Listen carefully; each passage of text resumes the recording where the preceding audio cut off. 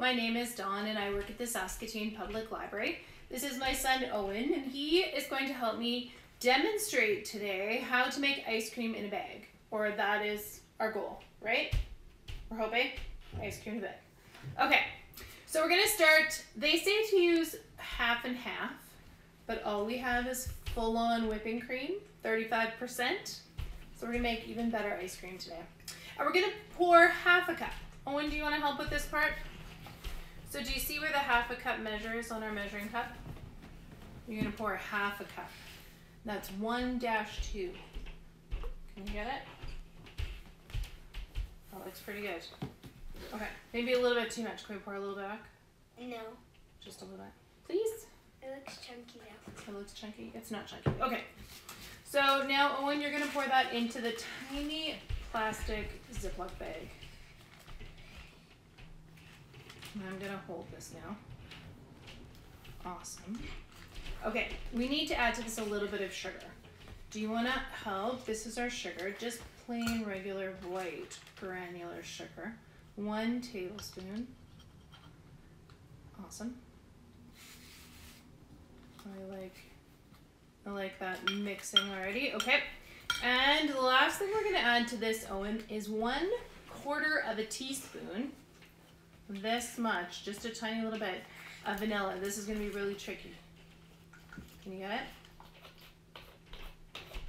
Okay, this is what's going to make it taste really good. Do you want to do it over top? Oh, that's good. Or how about over top of our measuring cup? Just in case. We won't make a mess. Good measuring. Good job. Okay, put that in here. And then we're going to seal it up. Good job. You can put that into the container. Okay.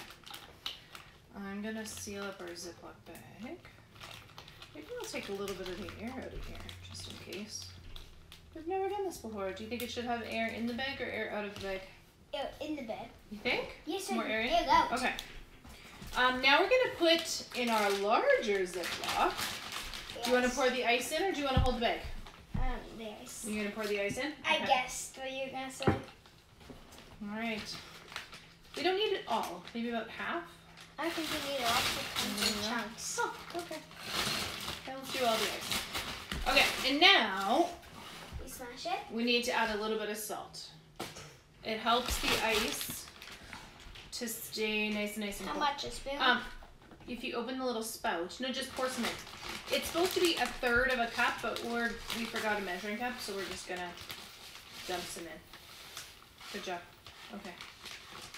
And if you're trying this at home, that's good. That's good. You're supposed to use rock salt, but we didn't have rock salt, so we're using granular pickling salt. I think it should work this time. We'll find out. Okay, put the ice cream in, Owen. You mean this stuff? Yeah, put our soon-to-be ice cream. Oh, don't open it. Don't open it. Then how do you put it in?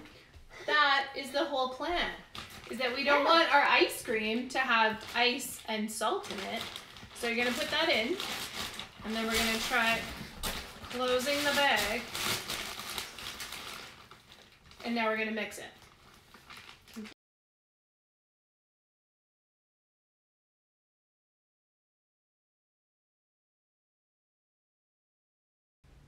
Okay, I think that our ice cream is finished. We felt through the large Ziploc that it was getting nice and firm. So we're going to check it out. Owen brought something special to add. What did you bring to add, Owen? Cookie dough. Ah, cookie dough. Okay, hold on. Let's scoop this out so anyone watching will see. Whoop, whoop. Dropping ice cream over. It made really nice ice cream. Nice and solid. Okay, Owen is going to put a cookie dough piece into the... Oh, you're just going to scoop it out and do it? Okay. All right.